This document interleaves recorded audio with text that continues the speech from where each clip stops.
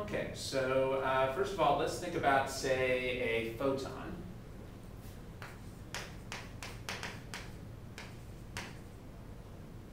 And let's think about the energy of a photon. You might want to start a blank piece of paper so you sure have plenty of room for our beautiful flowcharts. What's the unit for energy? Joules. Good. Okay. Now we need to see how the energy of a photon relates to its frequency.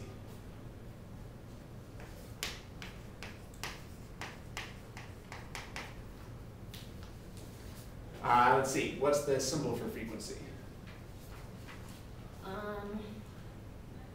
symbol, F. Good, yeah, lowercase f. And what's the unit for frequency?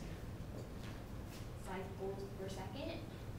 Good. There's a special name for that unit. That's a good way to interpret it. That's good that you remembered that, cycles per second. Do you know what the name of that unit is? No. So that's hertz. So it's also good to know that's hertz. But it's even better, like you said, to think of it as cycles per second. Sometimes people just say per seconds, but it's more intuitive to say cycles per second.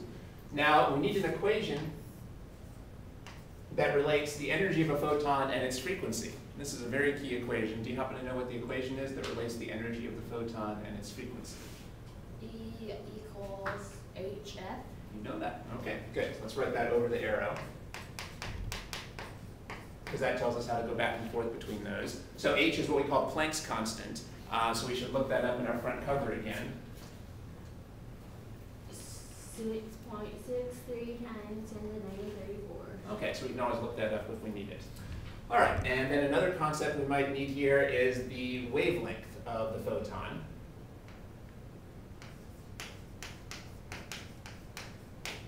What's our symbol for wavelength? Lambda.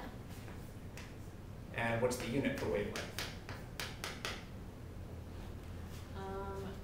Meters. Yeah, it's a length, so it's in meters. Sometimes you might say meters per cycle, but actually I think most people just say meters, so that's good enough. And now we need an equation. If we know the frequency, how do we find the wavelength? Or if we know the wavelength, how do we find the frequency? What's the equation that relates those? That's another equation that comes up all the time. Equals C lambda. Is this what you're thinking of? Yeah. Okay, that's on the right track, except the basic formula for a wave is V equals F lambda. Oh, I mean C equals F lambda. Okay, good. Or Yeah. V. This is the formula that's true for any wave, but remember here we're thinking about a photon, which is a particle of light, or electromagnetic radiation, so you're right that we should just use C for the speed of light. We'll assume that we're in a vacuum, or air that's close to a vacuum. So we'll use this formula, C equals F lambda. This is a key formula that comes up all the time. Okay, so that's our flow chart for photons. Notice there's something weird about photons because we're thinking of them as both a particle and a wave. We're thinking of the photon as a particle of electromagnetic radiation, but we're also talking about its wavelength. Well, through this whole rest of the course, we're going to be seeing wave-particle duality, which is everything can be thought of as having both wave and particle characteristics. So how do you figure out the energy of a certain particle, a certain photon particle? You would figure it out from here, but you can also figure out the wavelength. All right, now, on the same piece of paper, we should do another model of particles with mass.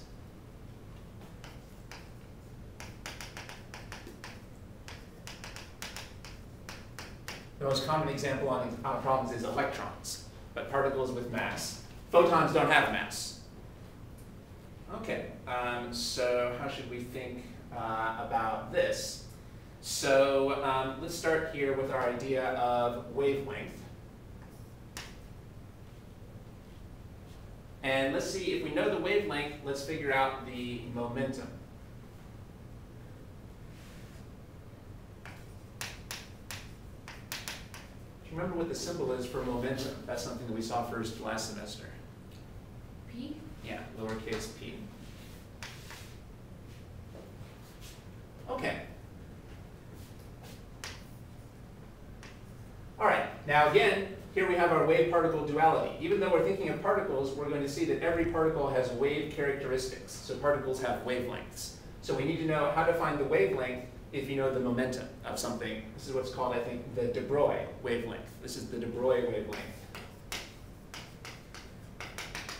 Okay, so the equation for the de Broglie wavelength is lambda p equals h. And here's our Planck's constant again. So this is another key formula. This lets you find the wavelength of a particle with a mass. All right, and you can already see where students start to get messed up here, because notice, how do you find the wavelength of a particle with a mass? It's totally different from how you find the wavelength of a photon. If you're working with a photon, you would use this flowchart. But if you're working with something with mass, like an electron, you would use this flowchart. So there's two completely different charts. All right, now if we know the momentum, it would be nice if we could find the speed or velocity. What's our symbol for velocity? V. And what's the unit for that? Meters per second. Well, do you remember, what's the relationship between momentum and velocity? mv.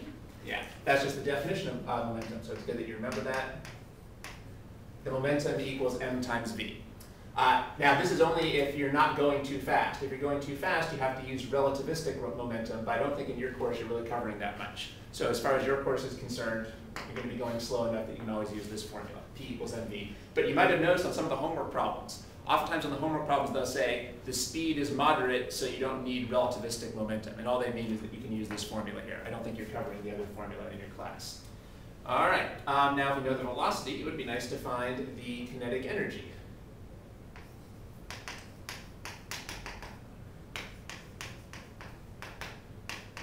What's the unit for kinetic energy? Joules.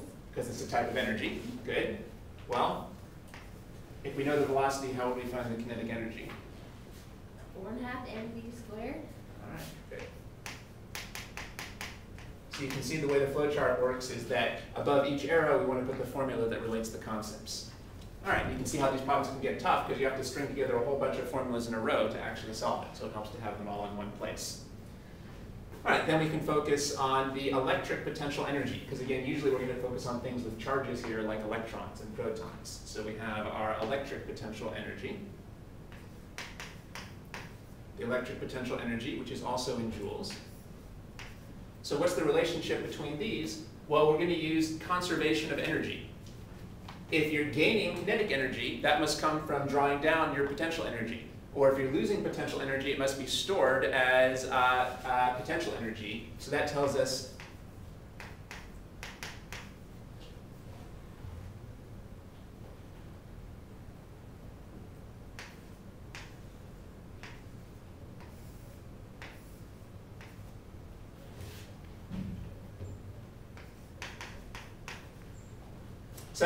however your kinetic energy is changing, that's going to be the change in your potential energy.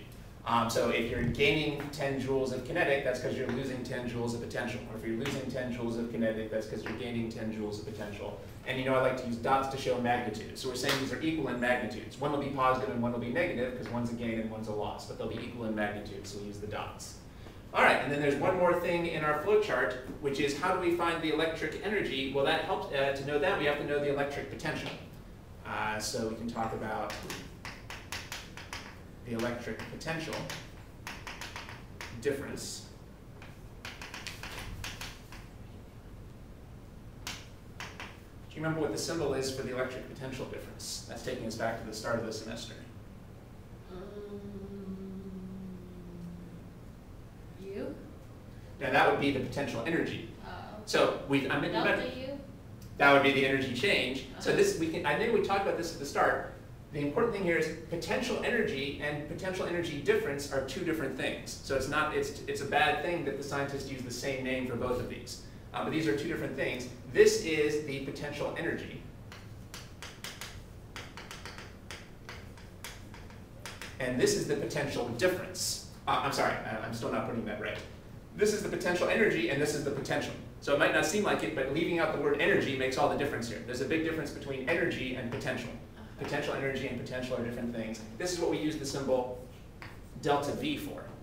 Yeah. We used our symbol delta V for this. And the unit for this is the volt. So we need a formula. What's the formula that relates delta U and delta V? So,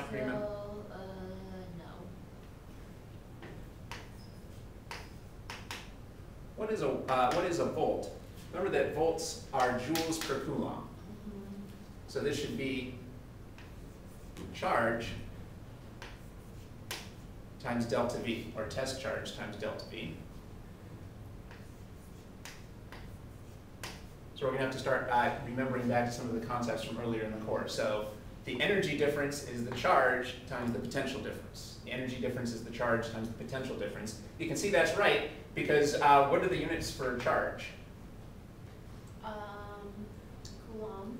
And we just said the units for delta V are joules per coulombs. Well, if you take coulombs times joules per coulombs, you get the joules, which is what we need over here. Okay, so it's important to realize that potential and energy are different things. So that would give us that and the formula over here. So that's the end of our flow chart.